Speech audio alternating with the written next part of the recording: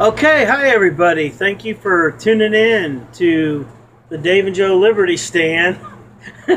Keep saying that. I know. It's a sentence. You gotta use proper grammar. That's why I told you when we came up with this logo. But anyway, that's a whole other story.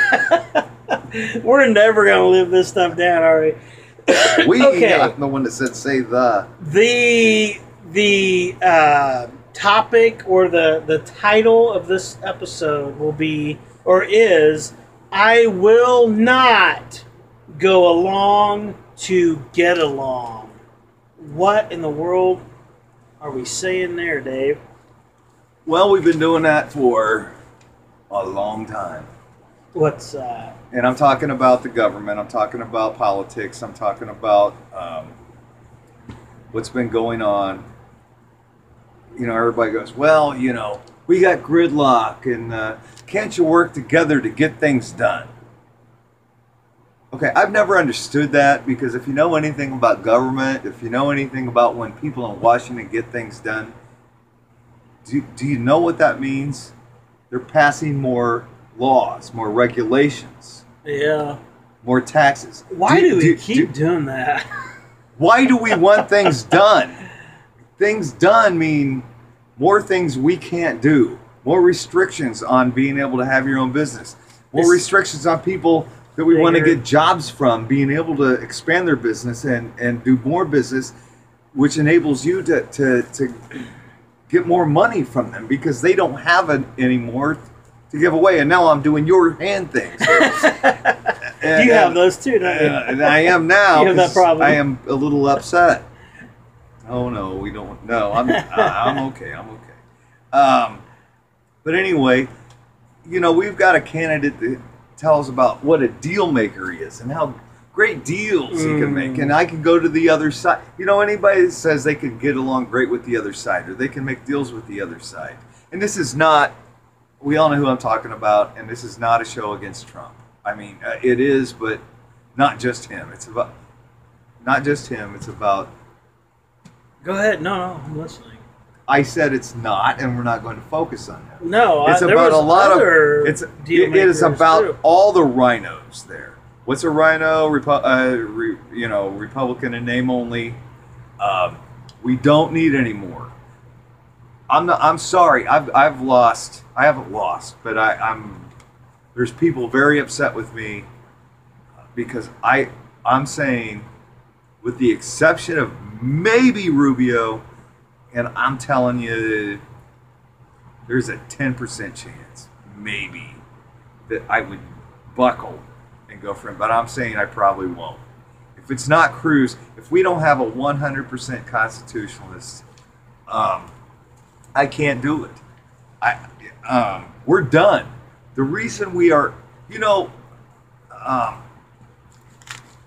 we're so... Because we made deals, because there's no differences between the parties. One party is supposed to block the other. It's supposed to be that way.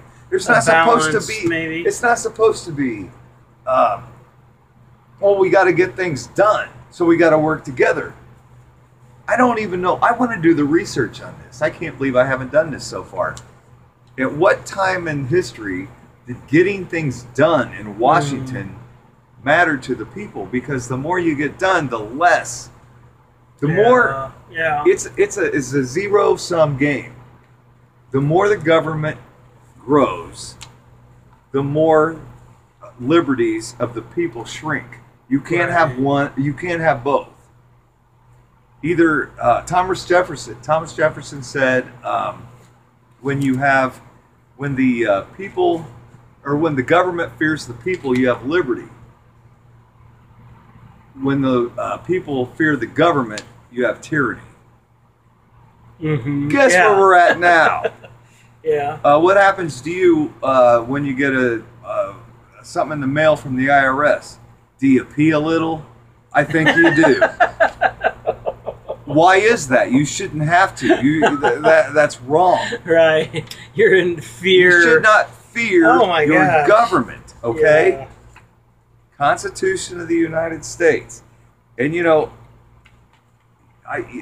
deals. Make a deal. You don't make a deal with the other side. You have values and principles that you will not compromise. It's okay to bend on this or that, but not your core values and principles.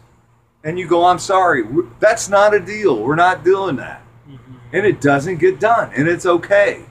We're not going to collapse because that law or legislation wasn't passed. You know what? A deal is just another word for compromise. A deal is just another word for compromise. Yeah. We've been going that way too long. I screwed up the best line of the whole thing. But anyway. But it is. And I'm sick and tired of this. Why? Why do you want more legislation? Why do you... Yeah. I'll tell you what I want. I want an active Congress. I want them to start taking away... I want an active repealing of stuff for the last 100 years. Except for, of course, anything about the... I don't want anybody to be second-class citizen. But other than that... Like slavery or women's... Well, not just slavery, rights. But... what do you call that? Immigrants or... No. Like the thing about black, the separate fountains and segregation and stuff like that. Right. Of course. I mean, we should go with the way the Constitution is written. And it says all men. It says, and of course, when it says men, that means men and women. Right. It's all people. But no, we should. Other than that, no. Mankind. Yeah. Yes, that's what meant. Yes, thank you for clarifying. But yeah, I mean, I'm tired of this. We need to start repealing. We can't repeal things quickly enough. We really can't. There are stacks of papers. Oh, there are regulations. Yeah. There are stacks of the law printout regulations laws made and stuff. every year that are incredible. Thank God for digital world today. This is what the federal government is supposed to be able to do. Yeah. One regulation or bill is like this freaking. That's why. Thing. Yeah, you're like, why do we continually make? I mean, is there a point you feel like with government? I mean, I understand we've stepped over boundaries of the government. The government has stepped over their own boundaries. Is that a correct way No, to not say their it? own boundaries, because The constitutional boundaries. the constitutional boundaries. I mean, yes. it's like, why can this stop? I mean, can we just say, okay, enough laws? We have all the laws we need. I mean, God's laws that way. God doesn't continue to That's add why laws. the Constitution. Well, I tell you because we got this from God's law, and this is what God's law said, Yeah, that the founders thought that the God's law meant for us to well, and to you know govern what? ourselves. What comes to mind about adding laws and laws and laws? The Old Testament. If you look at the Old Testament, the Jewish people kept making more laws and more laws and more laws, and God's like, and these stop. laws. I'll send my son. It is impossible to have the amount of laws we do now. Everything's it's repetitious. Everything overlaps each other. No, wait. Yeah.